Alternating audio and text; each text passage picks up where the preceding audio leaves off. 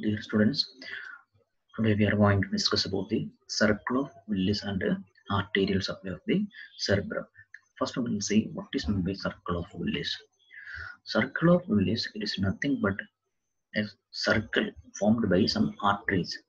That circle supplies to the brain and surrounding structures. Okay, so circle of Willis means nothing but it's an arterial circle formed by some arteries.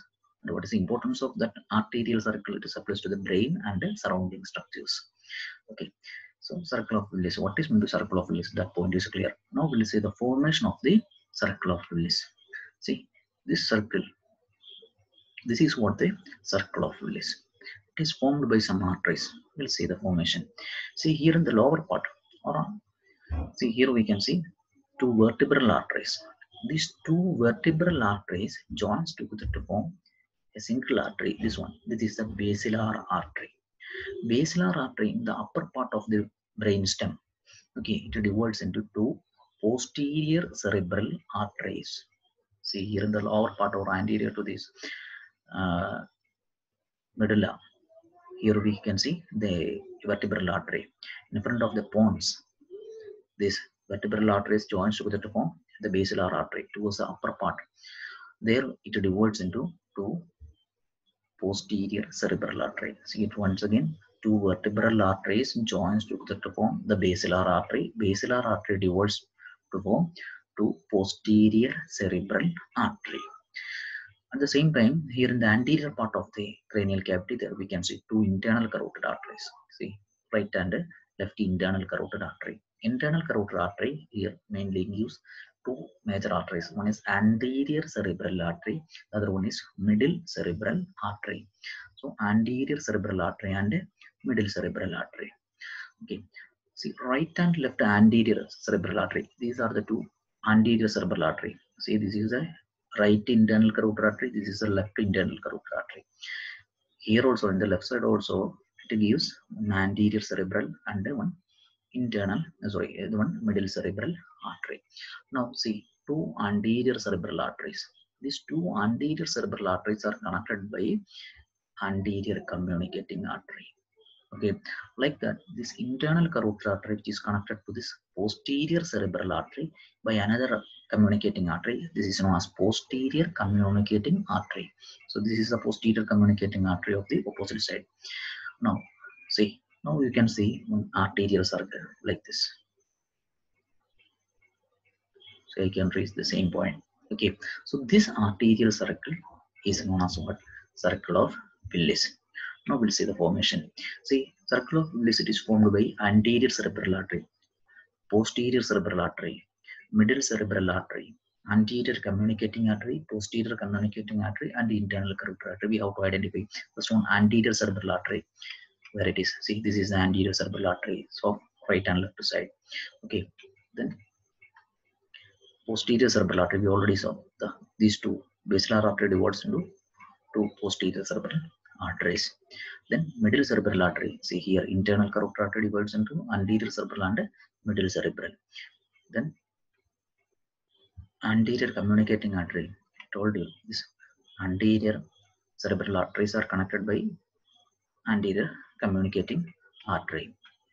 Then posterior communicating artery, where it is in, see this internal carotid artery is connected to this posterior cerebral artery through this posterior communicating artery. Then the last one, internal carotid artery. I already told you this one is internal carotid artery. It gives two major branches, anterior and middle cerebral arteries. Okay, so now we'll see the details. So anterior and middle cerebral arteries are branches of internal carotid artery. What is that? Anterior and middle cerebral arteries are branches of this internal carotid artery. That point is clear. And anterior cerebral arteries are connected by anterior communicating artery. You see the point?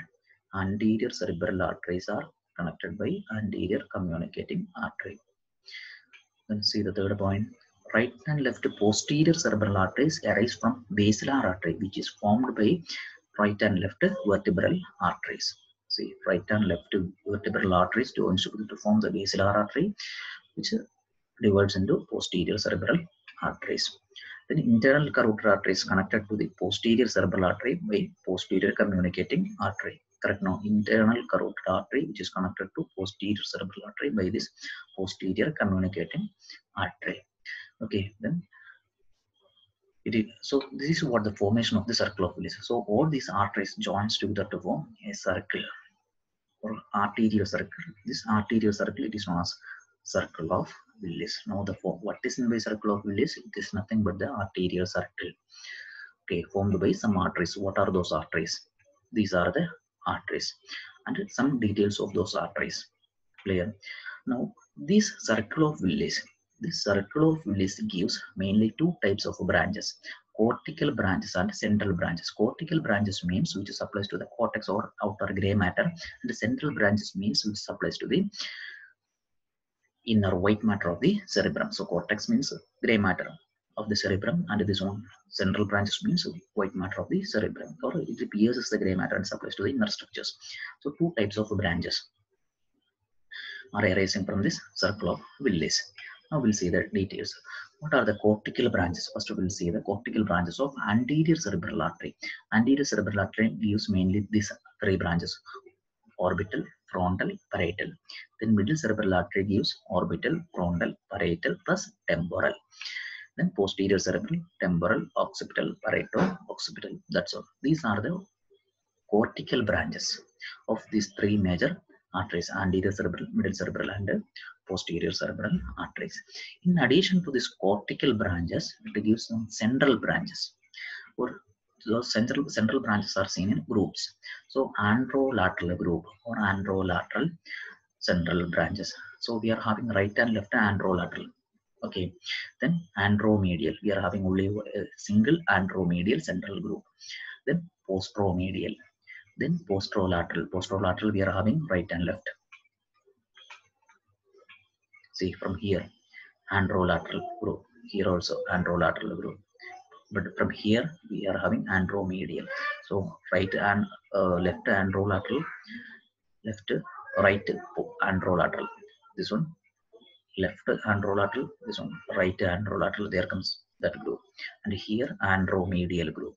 Like that from here, post right left posterolateral, from here right posterolateral, and from here posteromedial group. So we are having 6 groups of central branches. Okay, so these two types of branches means cortical and central branches supplies to the cerebrum. Okay, now what is meant by circle of Willis, and what are the branches of how it is formed, and what are the two different types of branches of this circle of Willis? Those points are clear. Now we are going to see the arterial supply of the cerebrum. Okay, we have to see the arterial supply of supralateral surface, then medial surface, then inferior surface. Okay, first we will see the arterial supply of supralateral surface. See, major part of the supralateral surface is supplied by middle cerebral artery, except a small area near to this supromedial border. See, this is a supromedial border, this border is a supromedial, or here comes a supromedial border. Okay, this area which is supplied by anterior cerebral artery. So major part is supplied by middle cerebral artery, except this area is supplied by anterior cerebral artery. Not only that, here the occipital lobe and the lower part of the temporal lobe, okay, it is supplied by posterior cerebral artery. Keep it in mind, this occipital lobe always it is supplied by posterior cerebral artery. So posterior lobe and a part of the temporal lobe, this area it is supplied by occipital lobe and a part of the temporal lobe. This area which is supplied by posterior cerebral artery. Major part is supplied by middle cerebral artery. Area near to the supromedial border it is supplied by anterior cerebral artery. Now we are moving to the medial surface. See, this is a medial surface. Major part of the medial surface is supplied by anterior cerebral artery. See here, actually this anterior cerebral is seen above the corpus callosum like this cursor. See, it starts from here, then it runs backward. So this is the area of this anterior cerebral artery. Okay, anyway, this medial surface, major part of the medial surface is supplied by anterior cerebral, except the occipital lobe. Occipital lobe always supplied by posterior cerebral artery. Now we are going to the inferior surface. Inferior surface, I told you, it is having orbital part and or orbital surface and tendorial surface.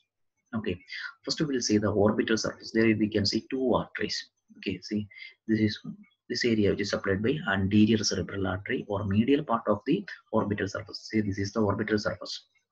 Okay, its medial part is supplied by anterior cerebral, its lateral part is supplied by middle cerebral artery.